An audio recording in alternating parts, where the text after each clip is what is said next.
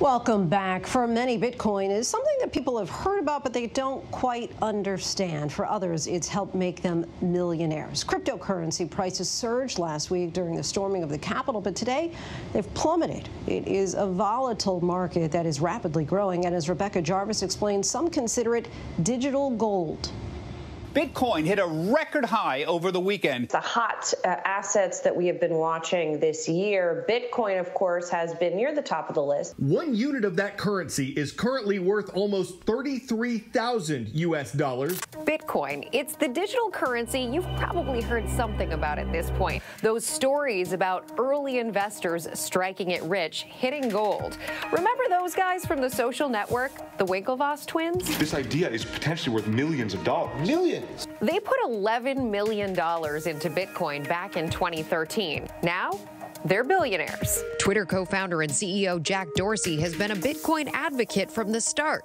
Billionaire philanthropist Bill Gates got one as a birthday present. Somebody gave me some for my birthday, and then a few years later I thought, hey, I'm going to sell that. Even rapper Megan Thee Stallion recently did a Bitcoin giveaway. But what exactly is it? Bitcoin is the world's most popular cryptocurrency. It's a digital currency that you could use like cash, but unlike other currencies, it isn't backed by any government. You don't keep it in a bank or carry it in your pocket. It exists solely online. You can use it to get a hotel room on Expedia, buy furniture on Overstock, but that's not actually how most people are using it. People are buying Bitcoin to store their wealth in. Mike Novogratz is a billionaire former hedge fund manager and philanthropist. So it was born out of a distrust of the system. And it was originally fueled by people that wanted to live off the grids and computer hackers. And what we've seen is that has morphed into this vibrant ecosystem where institutions started coming in more and more. He first discovered Bitcoin 7 years ago. Now he's one of the biggest crypto investors in the world through his financial services firm, Galaxy Digital. So what do you do then if you're the average person? We know your long-term thesis is that it's going higher, but in the near term, it could be very volatile. I think, 3 to 4% of your net worth should be in Bitcoin. Even if you don't have any savings on the sidelines? Well, if you don't know any savings, you don't have any savings. And so then it's certainly more risky. But if you have some savings, even a small amount will help. When Bitcoin began a little over a decade ago, you could buy one for less than a penny. Today, it's worth more than $30,000. Bitcoin. Bitcoin. Bitcoin, the cryptocurrency. The wild price swings feeding skeptics and the crypto diehards alike. There's a lot of instability in the world. Over 25% of all U.S. dollars in circulation have been printed in the last year. We used to call Bitcoin a bubble, but the dollar and fiat currencies are looking a lot more like a bubble these days. So you're even more bullish on it today than you were when we first met. Yeah, looking at the adoption of it today, I just don't think there are enough doubters to ever make it valueless. We met Jeremy Gardner back in 2017 in San Francisco. So this is it? This is the crypto castle. Think of it as a dorm room meets think tank. Interesting. Led by Jeremy. Jeremy calls himself a venture capitalist and cryptocurrency evangelist. Are you a millionaire? Yes, many times over. If you are a holder of Bitcoin and it goes to zero, what happens? Well, then you don't have any. But the reason why I actually don't believe that can happen anymore is that there are so many people in the world that believe so deeply in it. There are always going to be people to buy more Bitcoin. So as long as there are sellers, there will always be buyers. In addition to betting on the currency itself, many are also betting on the underlying technology that makes Bitcoin work.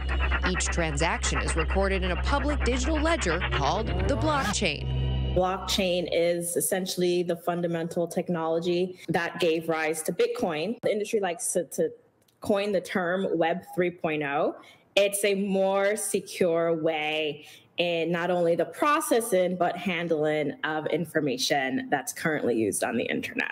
Krissa McFarlane is the founder and CEO of Patientory, a healthcare company that relies on the underlying technology of the blockchain to exist. We use the technology to basically create a streamlined data access for private health information and to unlock that to individuals so they can start to own their health data.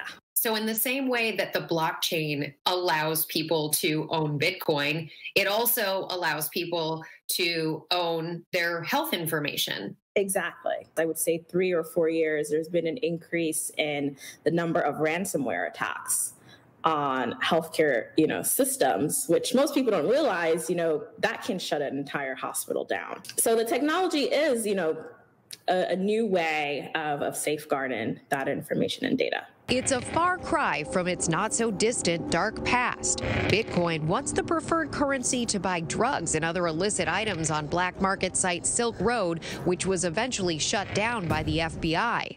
Today, with more widespread adoption, the bigger question, is the hype overblown? What do you say to this idea that it is a bubble right now? There's a bubble in everything right now. There's a bubble in Tesla stock. There's a bubble in, Peloton. What's unique about Bitcoin, there are no more Bitcoin. And so as people want to buy them, they're only the 21 million. It's the only commodity I've ever seen without a supply response. Novogratz arguing that a finite amount of Bitcoin could make it the new digital gold. Right now, we're about 5% of gold or 4% of gold. Why can't Bitcoin be 10% of gold and 20% of gold? For it to become gold, Bitcoin would go to 600,000.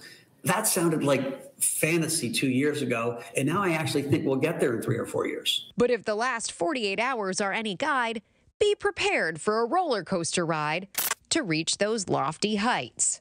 For ABC News Live, I'm Rebecca Jarvis. To Bitcoin or not to Bitcoin? That's the question. Our thanks to Rebecca. We'll be right back with our image of the day.